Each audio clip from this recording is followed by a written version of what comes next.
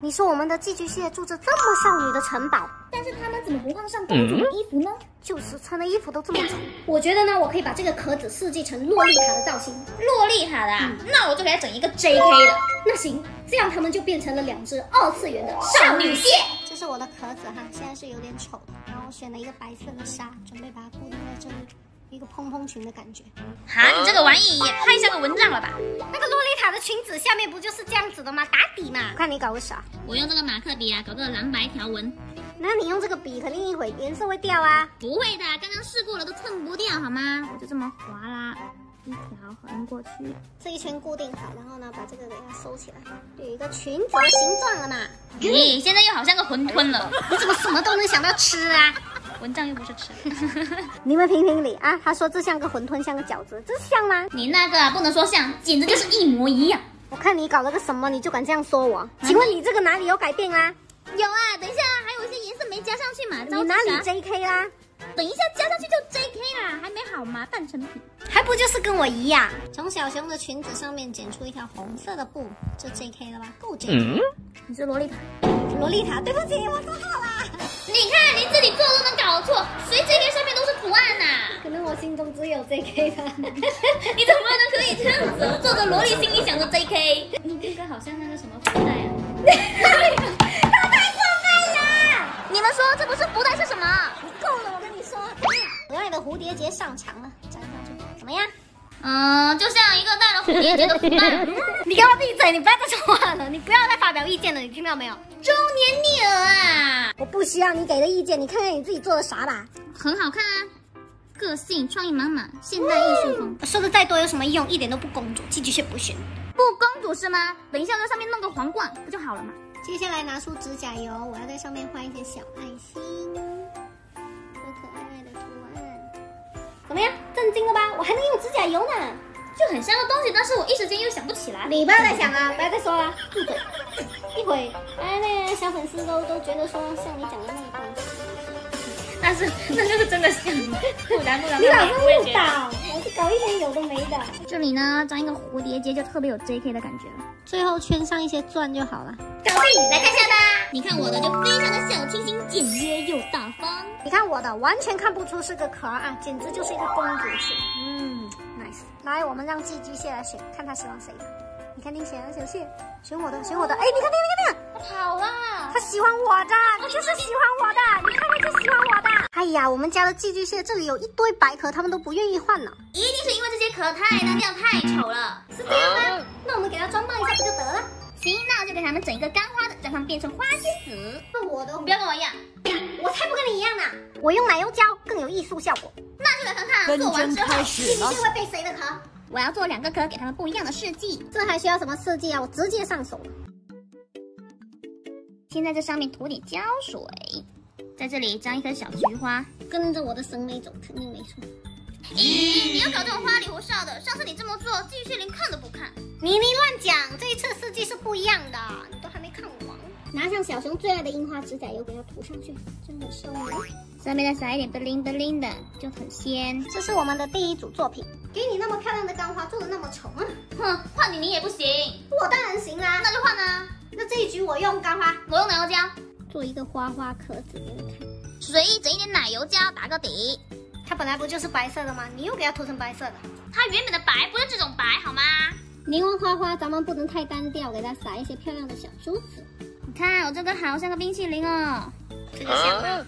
都没有渐变的效果。咦，渐变，那可以安排一下，整点大红色给它渐变一下。我的完成啦，小伙伴们看看，难道寄居蟹会不喜欢我这个吗？来，小伙伴请看过来，你们看我这个台上的一下漂亮好多了吧？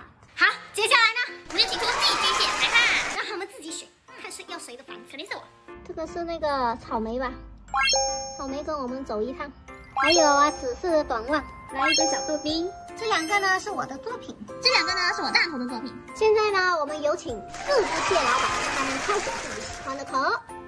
有一位选手已经动了，蠢蠢欲动。这2个小的好活泼啊！对呀，这个小豆丁他觉得丑哭了，他连看都不看。他就走了，你就这么走了。他过来我这边了。他来我这边了。啊，你看，他来找我吧。这个小黑他过来了，你看他喜欢，他们一人选我一个啊。不是，我觉得他们是来找我的，因为我在这边。找个鬼！哎，他怎么又走了？咦？哎，他先去我那里。另外一个小可爱走了，他要下去了。你看，他滚下去了。这个也滚下去了。他是被我们丑哭了吗？那怎么不屑看一眼啊？这么好看的壳，他们居然连看都不看一眼。这到底是为什么？一定是你做的太丑。你丑，你的比较丑。你看你那个什么鬼，四不像。你说为什么我们家的寄居蟹老是不换壳呢？肯定是因为他们嫌这些壳太丑了。再见了，妈妈，今晚我就要约好。哎，你还别说，还真的有这个可能哎！我看网上这些卖的就巨美，bling bling的，奢华富贵，少女心满满。一个50块钱的那么贵？哎，其实我们可以自己做的。对哦，我是手工小达人，我做出来一定世界无敌第一美。好，你之后就不爱听了，那我就是宇宙第一美。哎呦，今天还跟你干上了，来 PK 啊！看一下 PK 就 PK， 什么时候爬过？就让老娘来贴个彩钻的。你那个我目测一下，得有100-200颗钻吧？这个数量是不是让人闻风丧胆？这样才能显示我高超的技艺。这样吧，我选一个这么丑的壳，如果我改造完寄居蟹肯进来，那就能证明我的实力了。开始贴，我要贴一个渐变的，相信这个寄居蟹的审美是和我一样的。我这边这个壳的底色呢，实在是太丑了，所以我们呢先来改一波底色吧，来一个淡淡的日落黄。你们是不是很喜欢？你看他们一直动，他们就表示很喜欢我这个壳。呸！他们是害怕的，想要逃走了，好不好？哎，你说寄居蟹怎么分男女的？那肯定就是长得漂亮的就是女的，长得丑的就是公的呀。可是好像动物跟我们是相反的吧？哦，好像是哦。你看那个狮子哈，头发很好看、很浓密的就是男的，然后那种秃秃的、丑丑的就是女的。哪里秃啊？比较短。干嘛呀？毛比较短。这样那母狮。还有那个孔雀也是啊，那个鸟也是，长得漂亮的都是女的，都是男的。灰灰的那个是女的。男的负责花里胡哨。然后我们人类就相反，漂亮都是女生。我突然明白为什么网上卖的带状的壳会那么的贵，因为你以为很简单，但是这样一颗一颗的贴上去实在是太花时间了。哎，我这个怎么涂着涂着好像偏离了我原来的设计呢？就你那个还落热黄，我看就是一个裹了泥浆的咸鸭蛋。我这都还没进行到最后呢，你着什么急？怎么样？我粘了几个珍珠，是不是气质就上天了呀？我就是一个粘着珍珠的咸鸭蛋嘛。那你吃过粘着珍珠的咸鸭蛋吗？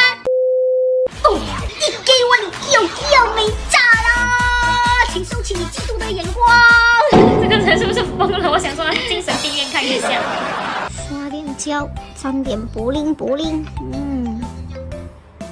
同样的时间我已经做好了2个。有的人还说我看你这个不非主流的吧？不非主流的吧？我以为你有多美呢。我这个是宇宙的审美观，你这个凡夫俗子是不懂的。走开走开走开，我的王成了。乡村非主流，你的泥塘咸鸭蛋还好意思说我？我这是落黄，你那是落黄，边是咸鸭蛋的吗？哦，寄居蟹啊，这2个呢是我做的啊，这是我做的。来，让我们拭目以待，看他们会选谁的啊！而且往我那边走，怎么回事？怎么回事？什么意思哦？他这个眼光特别的好，你看到没有？看到没有？我不信。他干嘛？他是碰到我那个了。怎么？那他还推动着我这个呢？那太轻了，我这个比较有重量。我不管，他先扒了我那个。他明明从中间过，哪个都不选，好不好？